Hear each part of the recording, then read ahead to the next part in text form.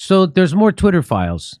And so just let me, spoiler alert, you just need to read this first slide and then you can leave if you want. But we'll show you the fun details later.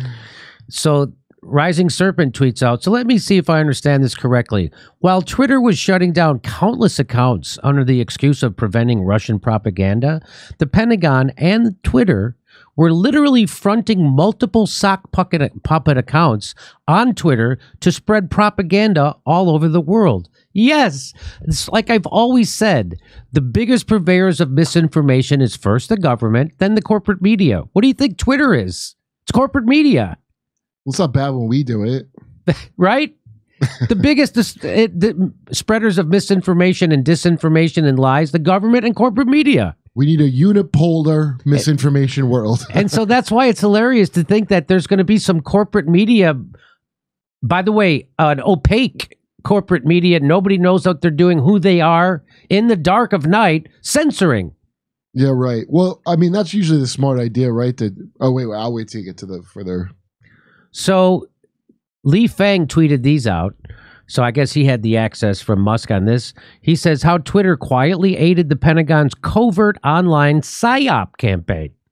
So now you got Twitter doing PSYOPs for the military, but I can't make a joke about the election. And by the way, they were real noticeable PSYOPs. They weren't like, it wasn't like, oh, I wonder. Despite promises to shut down covert state-run propaganda networks, Twitter docs show that the social media giant directly assisted the United States military influence operation. So Twitter themselves was out there helping spread misinformation, disinformation, propaganda, and stuff to influence elections. Twitter has claimed for years that they make concerted efforts to detect and thwart government-backed platform manipulation. Turns out they don't. Turns out they work with the government to manipulate the platform. Here is Twitter testifying to Congress about its pledge to rapidly identify and shut down all state-backed covert information operations and deceptive propaganda. But they lied. But behind the scenes, Twitter gave approval and special protection to the United States military online psychological influence ops. Despite knowledge that Pentagon propaganda accounts use covert identities, Twitter did not suspend many for around 2 years. And some of them are still active. Wow, who are those brave men and women telling me that I've lost it? Yep. Used to have that's what they do. They swing by and go, boy, now you've really lost it. That's what those are. Did you have basic training to come up with that? So if I tell the truth about Ukraine or Russia or Syria or whatever, there'll be some government bots that come by my Twitter feed and say, boy, you've really lost it. Well, I hope they're at least made in America bots and not in Ukraine. In 2017, U.S. Central Command officials sent Twitter a list of 52 Arab language accounts we use to amplify certain messages. The official asked for priority service for 6 accounts, verification for 1, and whitelist abilities for others. So this is the military. Look at doing 52 fake accounts, and they want Twitter to boost them. Ideally, we could have them verified and whitelisted if there is such a thing, question mark. Can you make a white? That's amazing.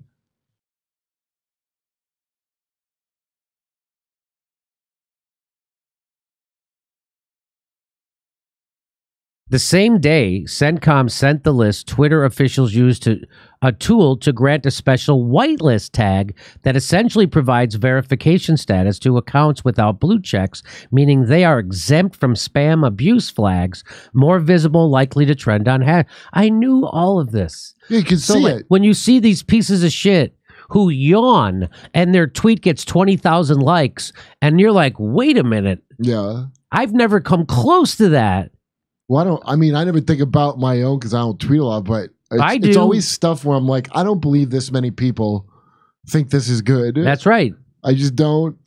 The SEMCON accounts on the list tweeted frequently about U.S. military priorities in the Middle East, including promoting anti-Iran messages, promotion of the Saudi Arabia's U.S.-backed war in Yemen, and accurate U.S. drone strikes that claim to hit only terrorists.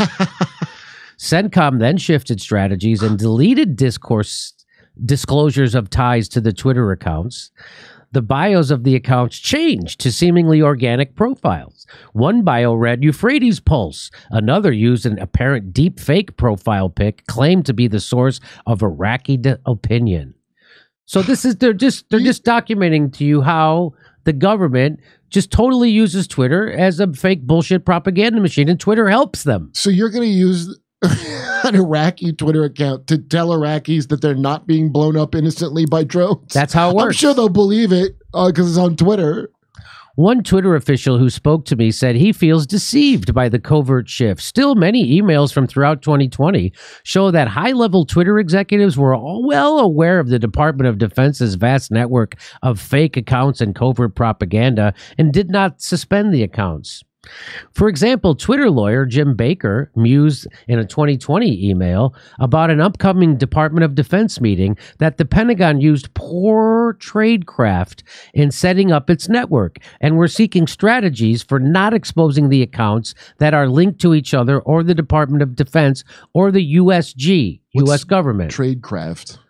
Spycraft? But he's calling it tradecraft? I'm going to guess, yeah. Stacia Cardill, another Twitter attorney, replied that the Pentagon wanted an SCIF and may want to retroactively classify its social media activities to obfuscate their activity in this space. So they're just lying. They're just doing exactly what spies do. So that's what this all is. That's what this all is. Hey, could you do this and cover it up for us in case it's embarrassing, which it is? That's what this is.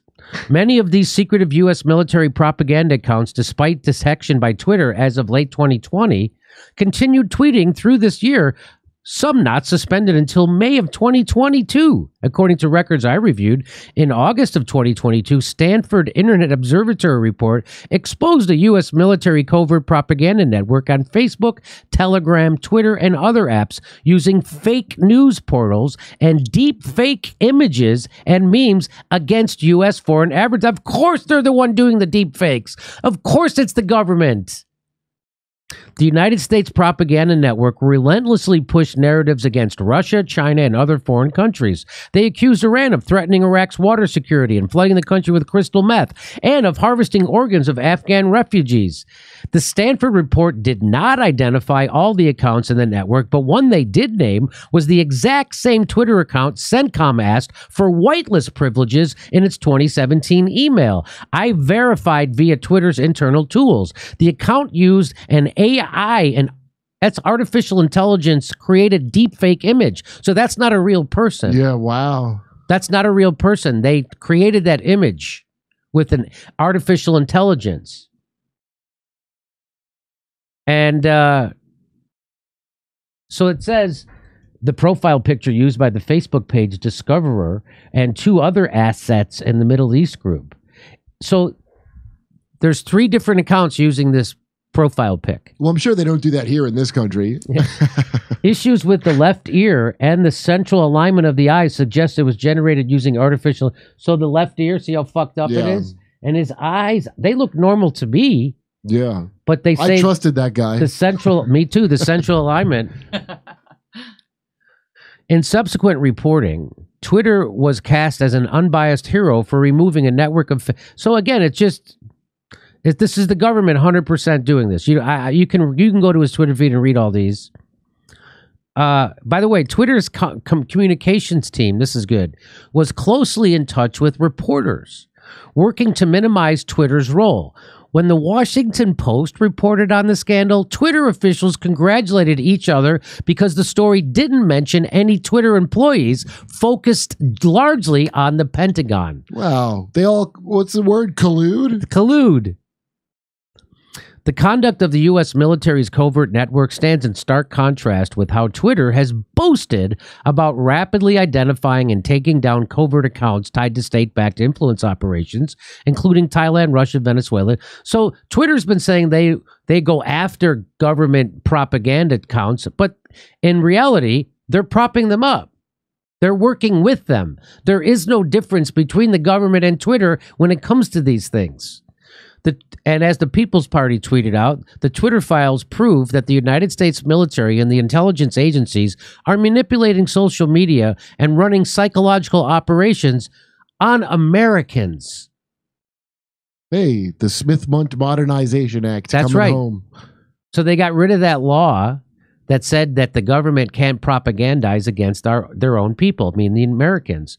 Now they do. Oh, by the way, even when it was against the law, they also were. They also did it anyway. They just had to have another department within the department. So I hope everybody gets it that you can't trust Twitter, you can't trust Facebook, Instagram, you can't trust corporate America, MSNBC, CNN, Fox, you can't trust the Washington Post and New York Times, and you certainly can't trust Twitter or politicians. Hey, we're doing live stand-up comedy in Los Angeles, December 9th, 16th, 23rd, and 30th, and we're going to be in Tempe, Milwaukee, Minneapolis, Nashville. Go to jimmydore.com for a link for all those tickets. See you there.